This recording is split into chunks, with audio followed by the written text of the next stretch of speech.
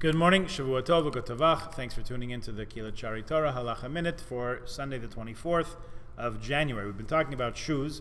There's a Gemara Yerushalmi which seems to imply that you do not need separate shoes for Shabbat. However, this Yerushalmi is not accepted as conclusive as the last word. Many of the halachic authorities say that you should have special shoes in honor of Shabbat. Others say it's not necessary, but the prevalent custom is to own two pairs of shoes. Usually in our day and age, most people are able to enjoy the luxury, probably if not unheard of, excuse me, certainly seen as a luxury in days gone by, of having two pairs of shoes, one for the weekday and one for Shabbat use.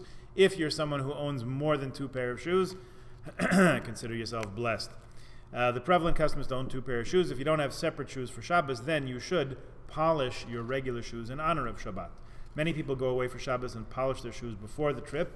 However, Rabbi Judah the Pious, Rabbi Yehuda Chassid, Germany in the 1200s, said that you should not oil your shoes while traveling, and modern day shoe polish has the same status as oil. So some people don't. Some people follow that instruction. Others maintain that we only keep a few of his instructions. This is not one of them.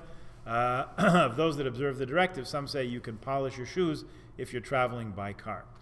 Okay, so if you're concerned about that, we can certainly discuss it further. What about wearing shoes in a public domain, in a Reshus Harabim, for those of us who are studying Tractate Shabbat, in a place without an Eruv, which is not generally a concern in Toronto, Greater Toronto, which does have a good, reliable Eruv.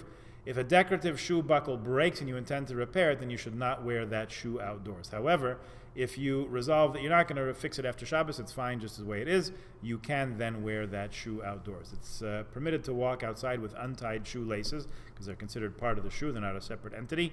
However, much better, if no other reason than safety, to tie the shoelaces. One should not go out on Shabbos with slippers that can fall off. In other words, they don't have a back, slip-ons. It's permitted if you wear the shoes and they usually don't fall off. You should not go outside on Shabbos wearing only one shoe, but if you're in a pinch, if for some reason you have to go out, rush outside, and you're wearing mismatched shoes, don't worry, it's okay. If a slipper firmly grips the toe, you can also wear it outside on Shabbos, okay? If this is all exciting to you, stay tuned tomorrow for the halachas of galoshes, which also sounds a little bit Yiddish, right? The laws of wearing overshoes. We'll talk about that too.